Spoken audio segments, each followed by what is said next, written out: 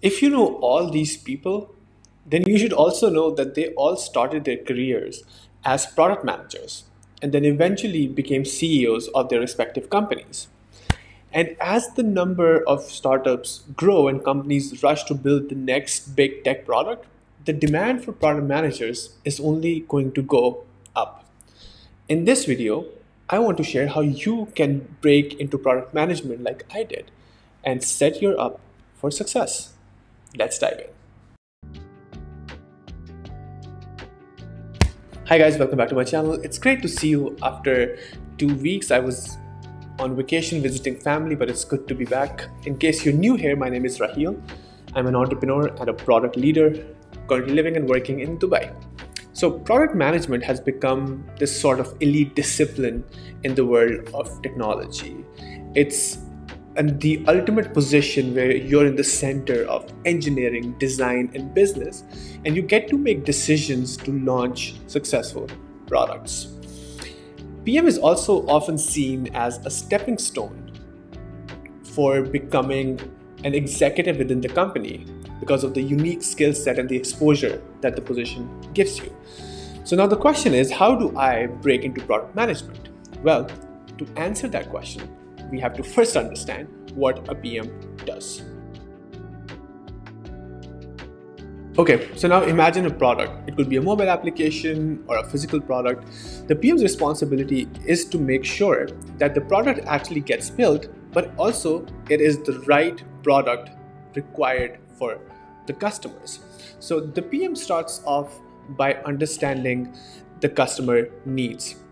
He goes out interviewing customers, doing market research, and understanding what the user needs and wants are and how a new product is going to solve their problems. Once the PM has an idea of consumer needs, he identifies the vision for the product, how it should look, how it should behave, and what will be the strategy to actually build out that product. Then the PM builds a strategy on how to build the product, which is deciding what features are important, which features are relevant, which features to build and not to build, and why to build them. And then the PM works with a group of stakeholders, engineers, and designers to actually build out the product. And to make sure that every stakeholder that is building the product understands why they're building each feature and why it is important. And after the product actually gets built, it's the PM's responsibility to assure quality, because everything that needs to be built needs to be of high quality. Then comes a lot of testing, and the PM is responsible for making sure that testing is extremely successful. Once they're done with the testing part, the PM then sits down, plans for launch and how to get users using the product. This involves a lot of conversations with marketing, understanding the pricing, understanding the go-to-market strategy. And once the product is out there, then it's the responsibility of the product manager to get feedback from the customers, to understand how the product is faring in the market, whether there are improvements to be made, whether there are new features to be added. And this consistent iteration ensures that the product consistently improves. And finally, throughout this entire process, it's the job of the product manager to communicate with the business stakeholders, the executives, to make sure that everything goes to plan. And if there is any crisis, it's the job of the product manager to resolve all those issues. In short, you can think of a product manager as a director, and the product is the star in the play. It's the product manager's responsibility to ensure that the product not only shines on the stage, but also makes the audience extremely happy.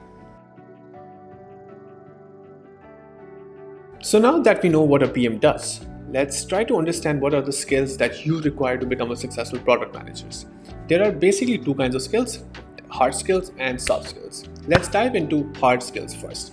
Number one, product lifecycle management. You have to understand the stages of a product lifecycle, from conception to ideation to launch to iteration to eventual decline. And this includes knowledge of product development, lifecycle methodologies like Agile, Scrum, Lean. Then you really need to be adept at market research and analysis. And this is the ability to conduct and interpret market research, competitive analysis, customer feedback. And this skill is extremely vital for identifying trends in the market, understanding the pain points of your users, and recognizing opportunities in the market.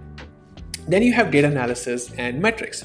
And so proficiency in data analysis is critical. You should be able to set, manage, and track important metrics like user engagement, conversion rates, retention curves, cohort analysis, to just make sure that you're making data-driven decisions and you're actually understanding how users are using your product. Then number 4th skill that you need is technical knowledge. While you don't have to be deeply technical, you really have to understand the principles of software development practices. And this is to ensure that you understand the technology behind the product, but also you're able to communicate effectively with the engineers. Then you have on number 5, you have product management skills, right? Skills in planning, scheduling, resource allocation, risk management are critical to be a successful product manager. And you should be adept at using tools like Jira, Asana, or Trello to keep your projects on track. Then you have, on number 6, you have user experience design, which is if you understand the principles of good user interfaces and design practices, your products will be always better. So understanding these design principles, prototyping, creating wireframes is going to be very critical for getting initial feedback from the user and how your product will eventually look like. On number 7, you have financial acumen. So basic financial skills like budgeting, forecasting, financial modeling, what the pricing is going to be, how much money we can actually generate is going to be extremely important to get the money from the executives to back your product. On number 8, you have business strategy and modeling. So now you have to articulate business strategies and models of how to go to market, what the marketing strategy is going to be, how you're going to beat the competition, how you're going to evolve over the next 12 to 18 months. All of this are included in business strategies, and your ability to create presentations to articulate your strategy clearly will be critical. On number 9, we have a very critical one, which is regulatory and legal knowledge, especially when you're in industries like healthcare, in insurance, in financial services. Understanding the legal constraints, understanding the regulations is important, because think about this: if you launch a product that does not comply with the regulations, you won't be allowed to launch. So as a product manager, you need to have a deeper understanding of the regulatory environment around you so that your product complies with the law. And finally, you need to be adept at technical writing and documentation, which is skills in writing clear, concise product requirements, specifications, and documentation, which is effective for effective communication with the stakeholders and the development team. If you manage to master all these 10 hard skills, you're automatically 80% done at being an effective product manager. Now we know what hard skills are required, but at the same side, we have to master several soft skills to be 100% effective at our job. And the soft skills are equally important in helping us do our job better.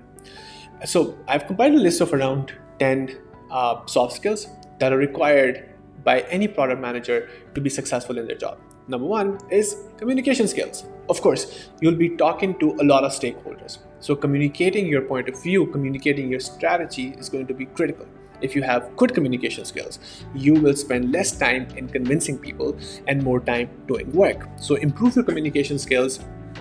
Be an effective, communicator of information in a very precise way that actually helps people get on your side.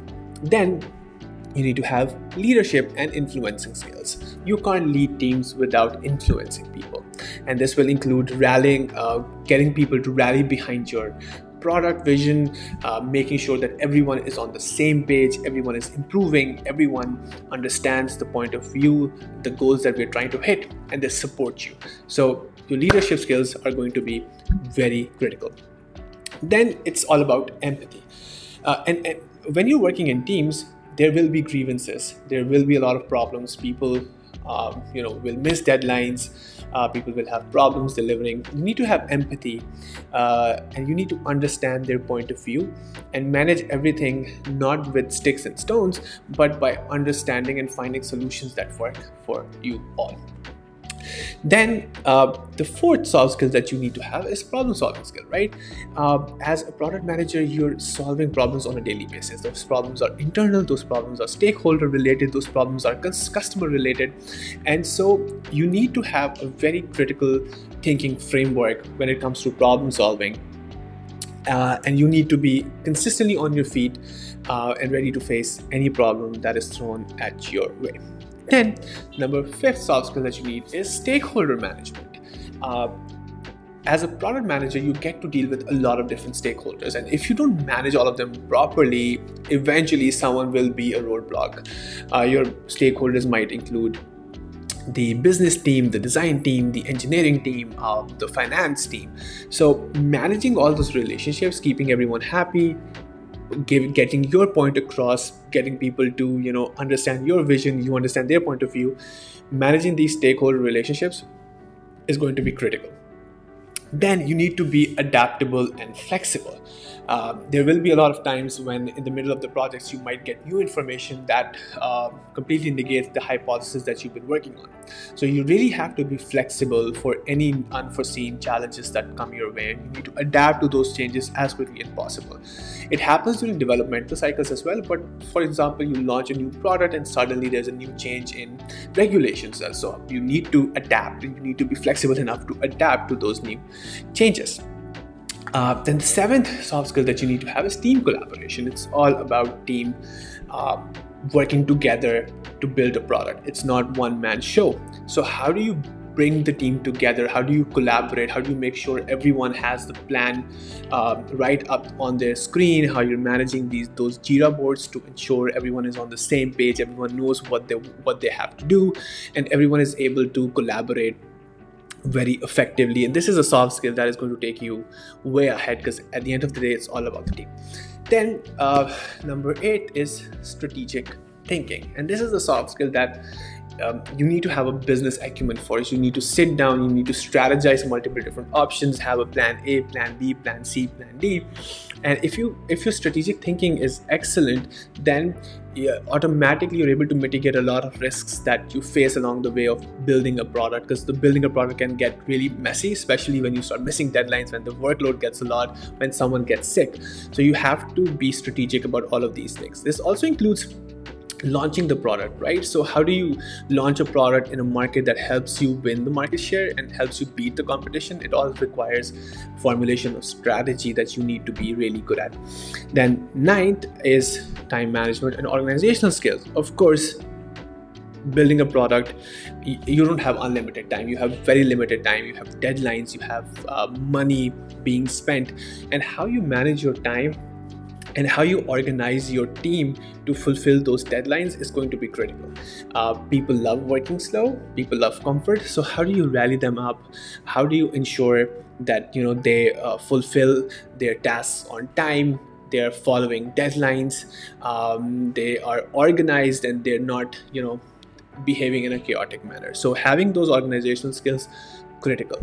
And finally, resilience and stress management. There's going to be a lot of stress. There's going to be a lot of people that will tell you no. You have to convince them otherwise. There will be a lot of times when you're stuck on a problem that you're unable to solve. How you show persistence and how you manage stress in those environments is going to be critical for your success. Because think about this: you have 1 million users, your servers are breaking, you launched a new feature that just broke down. How do you manage the stress from it? How do you recover from it? So all these soft skills, they come from the character that you build over time. So if you're able to master all these 10 soft skills, not only you'll become a better person with powerful character, but you'll also become excellent at your job. And this is one of the reasons why a lot of PMs progress over to become CEOs, because these are all the soft skills that a CEO must have, or great CEOs have, and we have seen how successful they are.